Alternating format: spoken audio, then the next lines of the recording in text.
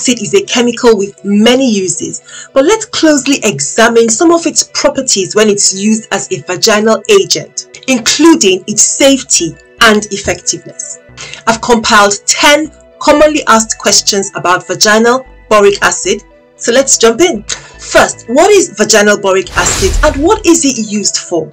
It's a homeopathic preparation containing small amounts of boric acid and other elements, for example, probiotics and antioxidants like vitamin C and vitamin E. Boric acid is weak compared to stronger acids like hydrochloric acid. Boric acid is thought to have antifungal and antiseptic properties. It also works by replenishing normal vaginal acidity and balancing the helpful germs that normally live within the vagina. And as a result, people feel it will be helpful in treating some vaginal conditions. Number 2, is it safe to use boric acid within the vagina?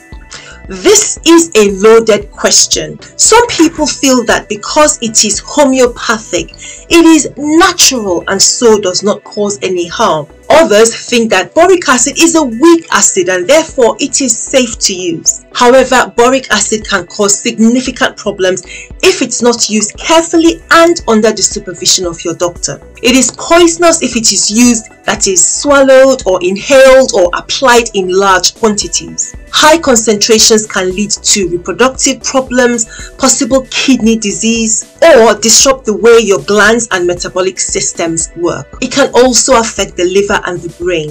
So its safety as a vaginal agent, I would say, is only fairly certain if used under the supervision of your doctor for specific conditions. Number 3, what are the common reasons women use boric acid in the vagina? Well, people who recommend natural treatment commonly recommend vaginal boric acid for these conditions. First, yeast or candida or thrush. Boric acid is sometimes used to treat yeast or thrush that keeps coming back, that is recurrent. It may also be used to treat bacterial vaginosis. However, the primary treatment for that condition is antibiotics.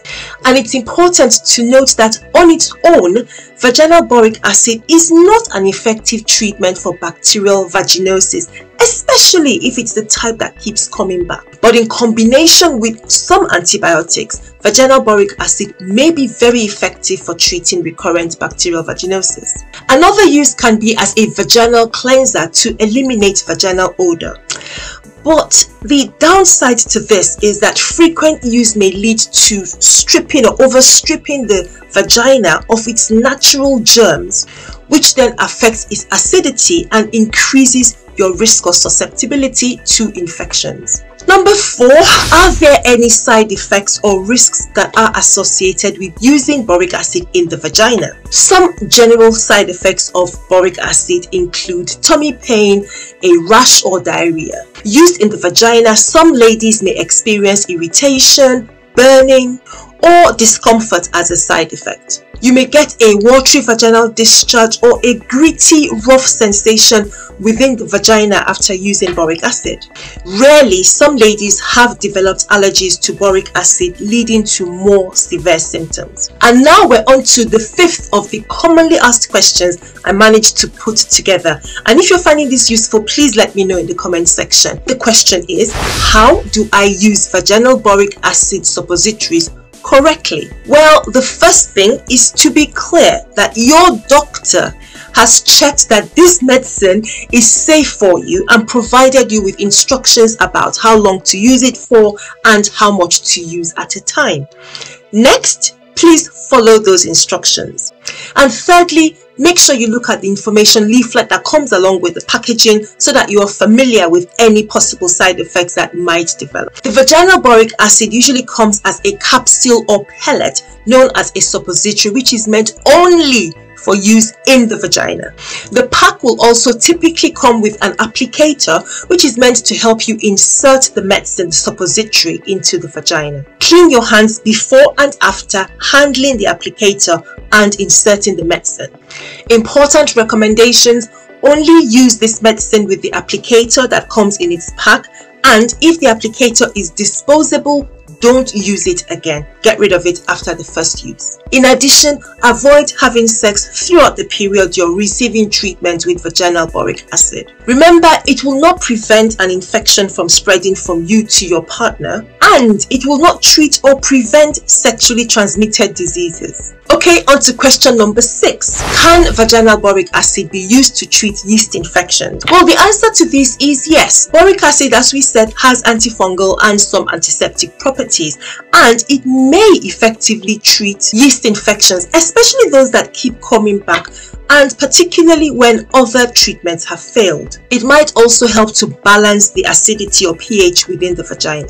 Number 7, how long does it take for boric acid to work or to relieve the vaginal discomfort or symptom? Well, first, the duration of treatment depends on what it is being used to treat, and your doctor or whoever is prescribing it should specify this before you start. The duration may range from 3 days for simple yeast infections to a week for recurring yeast infections, but different or more prolonged courses may apply when it's combined with certain antibiotics for treating things like bacterial vaginosis. So how long it takes before it starts working depends on what it's being used to treat, but it could be anything within a few days or a few weeks. Next, are there any interactions between boric acid and other medicines?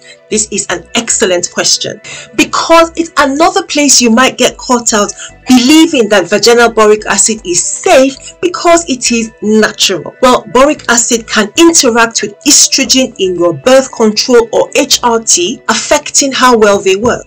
And watch out if you take drugs that contain magnesium, because boric acid may also affect their effectiveness. Number 9, where can I purchase my boric acid suppositories, and do I need a prescription?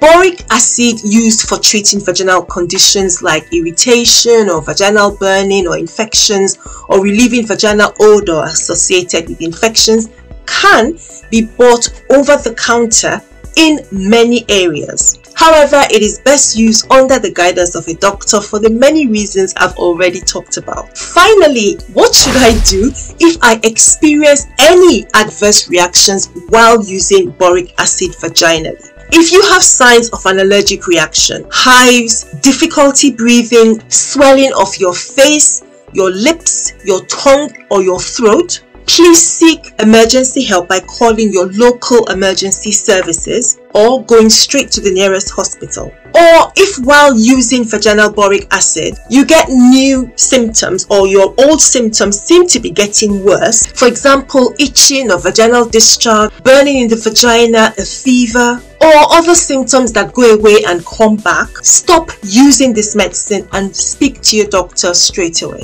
So these are 10 of the most commonly asked questions I found about using vaginal boric acid. I hope you found this video useful, but let me know if I left any questions out. We could add them into a second video. If you have any vaginal health concerns, you can reach me using our email health information service here, and I will place the link for you in the description box below.